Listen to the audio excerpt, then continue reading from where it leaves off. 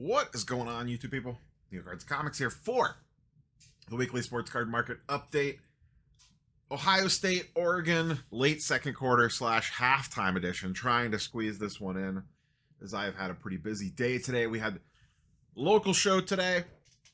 Hartville show was this morning, followed up by the Indians game. I did not attend, but had to lock in on TV and watch that one. And that basically led right into, after dinner, this Ohio State-Oregon game. And then I get to watch my pitiful Browns later today. Before we dive too deep, the content for this week might be a little off, random, especially the back half of the week, as this is New York Comic Con week. I will be heading out to New York later this week. Plan on doing some vlog style content, kind of like I did at Fanatics Fest International this year. So if you're kind of curious to see what a Comic-Con looks like, I will be your man on the scene, giving you some footage from the show floor. Not sure exactly how I'm going to handle it content-wise for the week, but I will also let you know weekly sports card market update will either be abridged or a day late next week, because I will probably be either traveling back or still in New York City, and this is not an easy video to do while traveling. So there might not be one next week, but there may be some other sort of content coming out of New York Comic Con, so the back half of the week will probably be pretty Comic Con heavy. So just wanted to let you all know about that. If you're attending New York Comic Con, keep your eyes peeled for me. I'll be roaming around. I have a 4-day pass.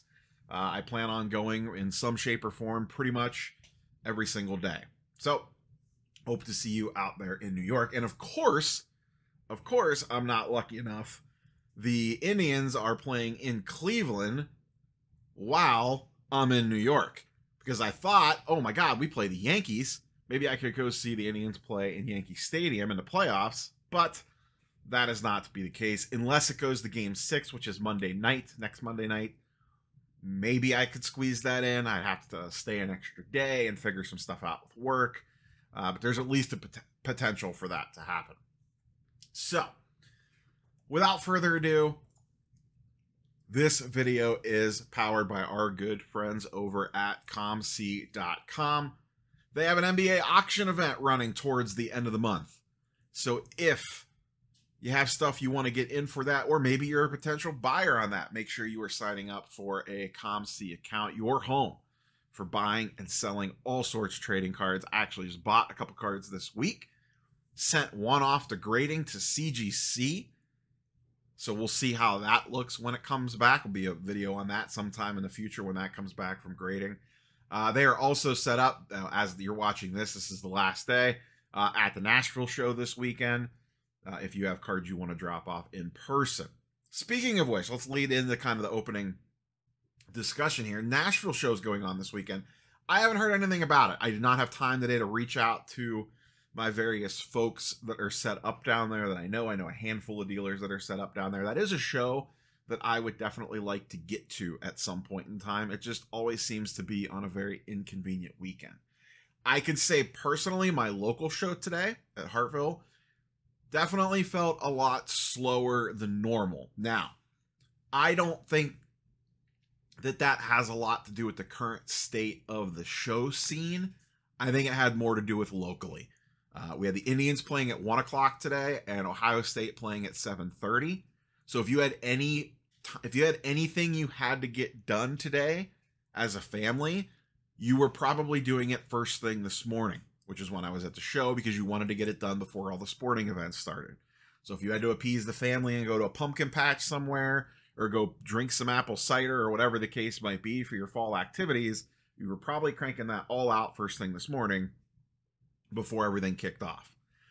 If you attended the Nashville show, or if you were set up, feel free to fire away in the comments down below and give a little status report on what things were like from the scene. We got a slew of new release news to talk about this week, but before we do, just checking in real quick. Let me refresh the page in case something has changed. Nope. Logo Fractor, still in stock. Still sitting in stock a full week after release. A couple of my boxes actually get delivered before I leave, so I will probably rip a couple of those for a video. Speaking of Topps releases, if I remember, I will link to this. At some point in time, I'll probably link to this in the community page. Topps Update is up for product drop on the old Fanatics website. It'll probably also be going up on Topps' website early this week. That releases on Wednesday. I was hoping to rip some boxes of this for the channel, but then I realized that it comes out while I am on my way to New York. So if I do, it won't be till the week after. I think it would be kind of fun to chase some Skeen stuff, nothing too crazy. And I mean, listen, I know that they just sold an 8K Wemby box, and a lot of the other stuff is pretty pricey. We're talking about $100 for logo fractor boxes. $89 for a hobby box of Update and $200 for a jumbo box in 2024. I might catch some heat for this, but I actually think that probably seems fairly reasonable, given everything that's going on with the current state of wax and given the checklist that's in there. You know, Skeens is the big chase. Jared Jones is in there, I think, with his first true rookie card. And then, you know, you're going to get all the other guys in there with their second rookies, and some of them they're true rookies because some of them were SP'd in Series 2. So the checklist is pretty good. The gold mirrors seem to be more rare based off what the spitballing guys were talking about the other day. I am probably going to rip at least a box or two of this. At least one jumbo for sure. And then the other thing that snuck out this week was, oh, here's what the Skeens looks like. They did share a preview image of it. We do not know what the SP looks like yet. Would they try to sneak Livy in to this set with the two of them together on the gold mirror variation? That card would sell for a small fortune if they could pull that off. The other thing that they're already teasing, because you already got to think a couple products ahead, Topps Chrome Update. Jackson Holiday is the cover boy for Topps Chrome Update, and they confirmed that debut patches will be part of this release as well. This will be a massive chase. The debut patches are going to be a huge chase. If I assume Skeens is going to be in there, plus with as loaded as this rookie class is, that those guys are going to have debut patches in this product. This is going to be a very popular product. I'm sure it'll be printed to the moon and back again, but the chase, get ready for the bounties. I'm sure there's going to be all sorts of wildness that comes out to pump this thing to the moon with Topps Update. That's the only reason why I'm thinking about pumping the brakes a little bit on regular Topps Update, is to potentially save some cash to chase some stuff in Chrome Update. We will see what pricing looks like on that. I'm sure it'll be much more expensive. But like I said, regular Update, this actually seems pretty okay-ish given the current state of the world. Remember that SGC 10 Wilt Chamberlain? Looked beautiful in the SGC slab. Nice vintage card and a nice vintage slab in the tux. It got crossed to PSA. It is now a PSA 10. That's right. They submitted it. It crossed over, and it is now in the PSA 10 slab. This actually popped up on, I think, Saturday, Friday, late Friday, early Saturday. This came across the old Twitter machine. So that Wilt is now in a PSA label. And actually, this is one, listen, you know, I'm not a big fan of SGC for ultra modern stuff. For vintage, I think their stuff looks really good, but I actually think this looks better in the PSA slab. The red and white of the card play really nicely off the red and white of the label. Actually, I think this card looks really, really clean in that slab. Shout out to whoever had the guts to cry. Well, they probably sent it in for a crossover in the slab. It's not like they cracked it out. But I'm sure that had to be a hefty grading fee on this bad boy. Sheesh. PSA printed a mint on that one. Speaking of Topps Mercury, the hyped, pumped, whatever you want to call it, pump and dump to the moon influencer fest product of the week. Topps Chrome Mercury boxes are flying off the shelf. $8K a box. They are flipping on the secondary market for about $9,500 to $10K. Honestly, not much of a markup.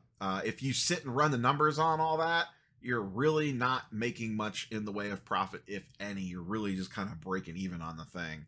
I'm not going to go too deep. In fact, I'm not going to look at all single sales yet. I kind of want to give it a couple days. That'll be a video for next week, just to kind of see how singles are performing. There is a decent amount of sales on there. I just want another day or two of data to see if we can really get a grasp on how things are doing from this product. For the most part, the base autos with no patch seem to be doing the worst by a large margin. Some of the patches are doing okay. Some are doing really well. It just kind of depends on the patch and if it's, you know, what game it's from and all that jazz. So we'll look at some single prices here in a couple of days. But the secondary market for boxes is really no markup at all. If you bought this thing hoping to flip it, you're probably not looking too hot. The Jordan 101 has been hit. The Jordan logo RPA has been hit. And I think one of the other one-of-ones has been hit. But I think there's still a couple floating out there. I think one LeBron Victor has been hit, but still some of those are floating out there. So still a lot of big hits in the product to be found. The RPA cards look okay. The non-patch cards aren't really doing it for me from this set. They're just kind of whatevs. And we'll look at, one of the things I wanted to do this week was check in on the Bowman pricing on the 2022 Bowman Victor to see if that's been impacted at all between Topps Chrome autos coming out and now these coming out. And it might be a little too soon to say, but we'll look at that here in a few minutes. But overall, Mercury seems like a fine product. It's doing okay-ish. We'll see what happens once supply gets burned through. But the biggest problem is the amount of supply hitting the secondary market all at once of Victor autos. And I don't think, there's this narrative that like Victor autos are printed to the moon and back again. I don't really think that's the case. I just think it's more of a case of a bunch getting dumped on the market all at the same time. I don't think he's going to have any more autos than any other normal rookie would. In fact, I still think he's going to have less because he's just in less product. But there's just a ton of them being dumped on the market all at once because this product's getting ripped left and right. The other release of the week was Topps Chrome Cosmic. I have not watched any box openings of this at all. Not really a product I've ever really been interested in very much. I didn't even try to get a box of this on release day. They were going for $299. They are currently on the secondary market for anywhere between $350 and $400, with a little bit in between. There's some cool cards that come out of this, but it's just, I don't know, $300 a box, no guaranteed auto. I passed, and like I said, I really haven't even been that interested in watching box openings of it. But that also came out this week and is also going for a small premium on the secondary market. This is a fun one. Last one before we transition into charts and graphs territory. Select WNBA first off the line is coming with a Dutch auction, kicking things off at $3,000 a box. First ever Select.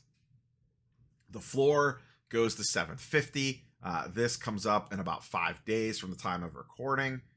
We will see what this sells out at. There are some pretty nice looking, the one card that I was like, you know what? If I was going to chase a high-end card from this, it would be this one, I think.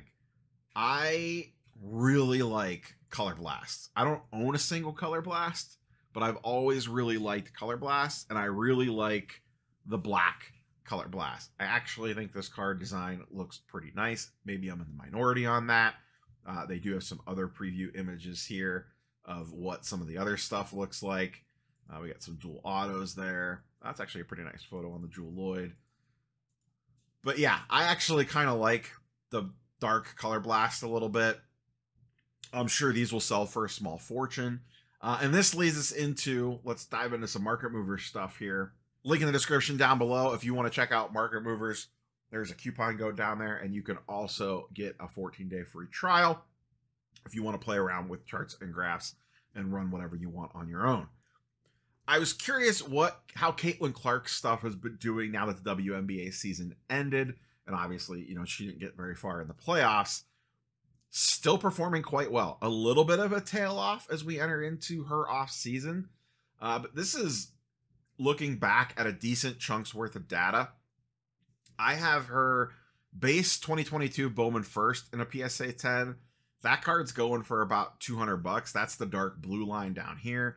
You can basically see since Christmas, it's slowly built and built and built and is just slowly starting to tail off now. It peaked out at about $275, $250 during peak Caitlin Clark hype in the middle of summer around the National. And it has tailed off a little bit down to 180. And now we're also starting to get WNBA product hit as well. That could be undercutting it a little bit. But overall, that card's performed pretty well. Just a normal kind of drop-off postseason like you would see. The light blue is the PSA 10 Bowman's Best auto from 2022. So air quote, first year auto, but not a Bowman First. That has obviously performed pretty well. That has gone way, way up since it initially hit the market. And then the yellow line is her PSA 9 First Bowman Prospect, another one that has done extremely well. These cards are actually pretty hard to track down. The PSA 9 pop is only 58, and PSA 10s are ghosts of this card. The printing quality on this set was not good at all, at least on the Caitlin Clark, and it is near impossible to find a PSA 10 on that card. But the 9s are performing quite well at 1.2K. I still wonder, with her specifically, does the college thing matter that much, or is she just going to be so associated with that Iowa, all those Final Four runs and the scoring title and all that stuff, that the college jersey doesn't hurt that card that much? This will be a telling year as she starts to get more WNBA licensed stuff from Panini. I am sure they're going to milk the hell out of her for everything that they could possibly get. In other female basketball player news, Paige Buchers has done really well over the offseason. This is from the beginning of June through today. This is her PSA 10 refractor from 2023 Bowman, and she's kind of like the face of college basketball this upcoming season. That's going for about $100, and her PSA 9 auto is up to $375. Once again, PSA 10 very hard to get in that card, but that's up 96% as her stuff continues to climb as we head into the women's college basketball season. So her stuff's doing quite well as well. Earlier in the offseason, I actually was trying to buy some of her stuff, and I kept getting outbid on it. And I guess I just was not aggressive enough. Looking at Victor. This is the card I mentioned earlier. I'm just kind of curious to see how this performs now that it has some true competition. It hasn't dropped much at all. There was a couple sales here, but for the most part, it's been sitting around a 4K card, give or take 10 or 15% for pretty much the entire year. But now it has some real competition to it in the Topps Chrome and now all this Mercury stuff. So I'm curious to see if this card can sustain. He's in his Metropolitans jersey. That's technically licensed. It has the First logo on it. Myself personally, if I was chasing a Victor auto and I wanted an air quote rookie or rookie adjacent, so like a First or this unlicensed nonsense, it would be between this and one of the RPAs with a debut jersey patch. I think that would be one of the two that I would go for depending on price point. Now, obviously this and like a PSA 9, you're going to be able to get way cheaper. But between this and the RPA, specifically with the debut jersey patch, I think are the two paths that I'd want to go down. I would much rather have this card than any base auto out of Mercury and any base auto out of Topps, whether it's Chrome or Sapphire. I would much rather own this card. So that's just my take on it. I could be right. I could be wrong. Curious for your thoughts and comments. You could pop off down below. Let's look at a little baseball. Now, Tatis has been eliminated, and shout out to my Indians today, man. Lane Thomas to the freaking moon. I gave my wife a heart attack when he hit that grand slam.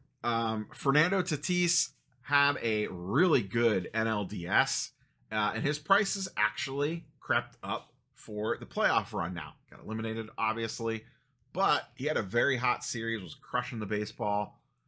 His first Bowman PSA 10 refractor is up about 20% over the last month or two, and his base Bowman PSA 10 auto is up 35% over the last month and a half, 2 months as well.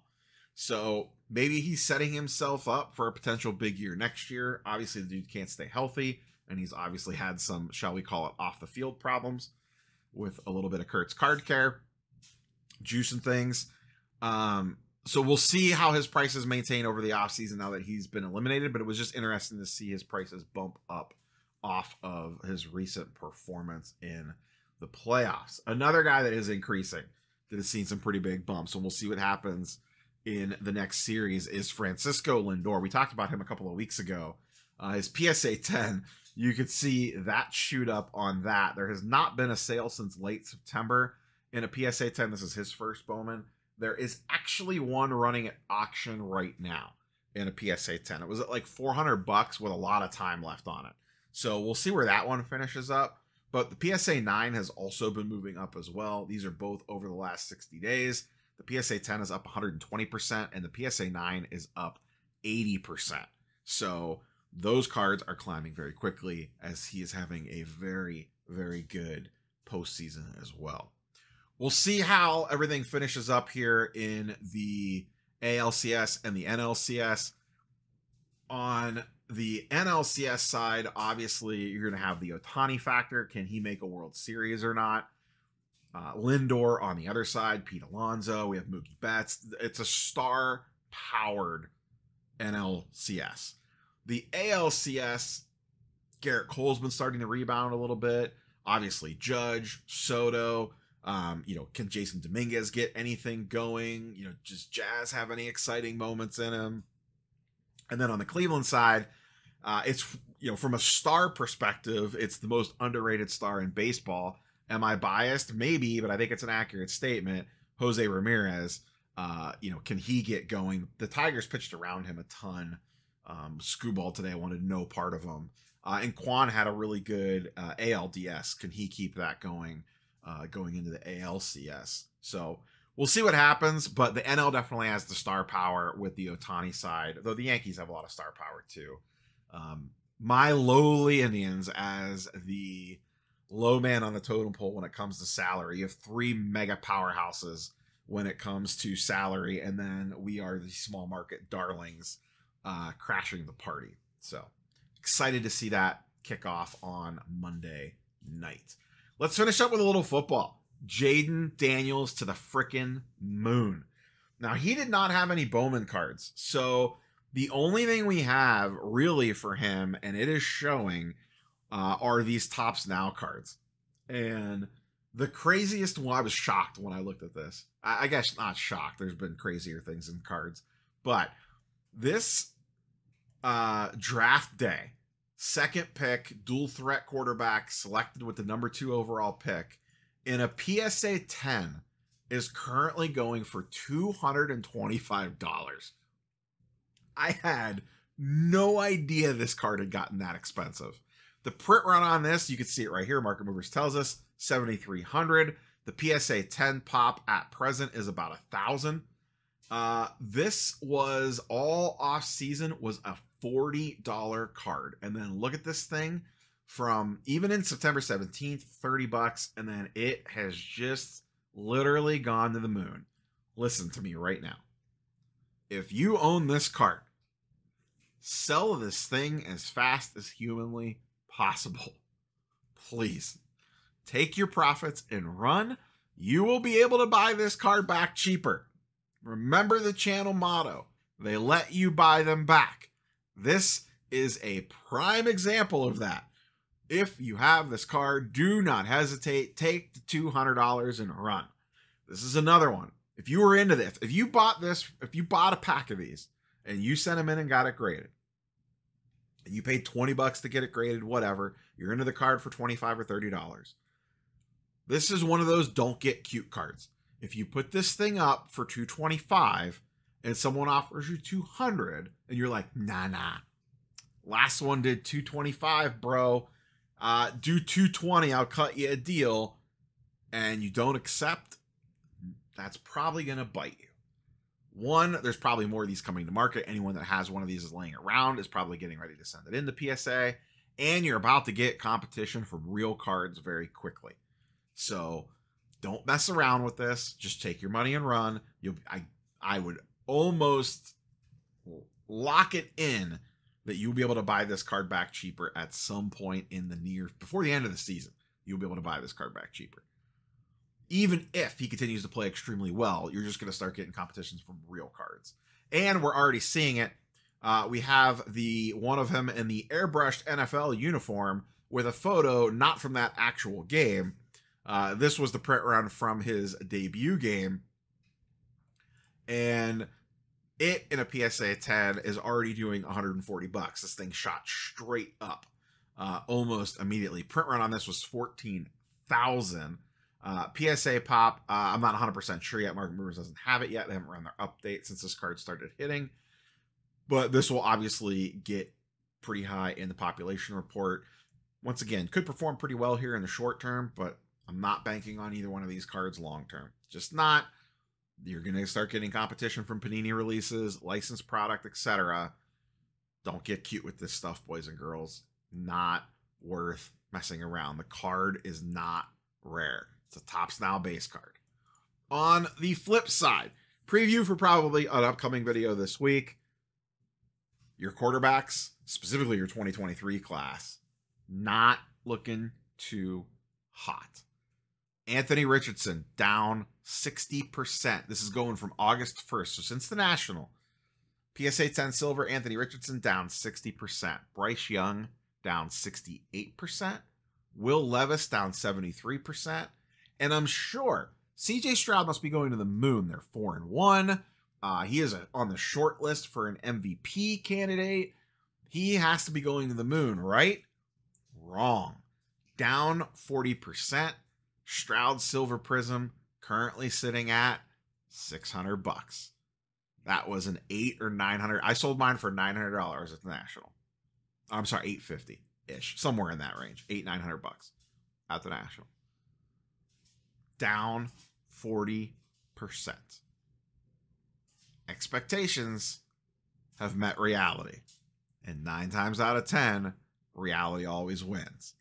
Everyone's already forgotten about CJ Stroud, and they now have their eyes on Jaden Daniels. It's the way this game works, folks. That's why anyone that has anything baked into them, just move off it in the summer, wait a few months, and you could probably buy back into it. All I got for you boys and girls. As always, curious for your thoughts and comments down below. If you're heading to New York Comic Con, maybe I'll see you later this week. Catch you boys and girls on the next one. Peace.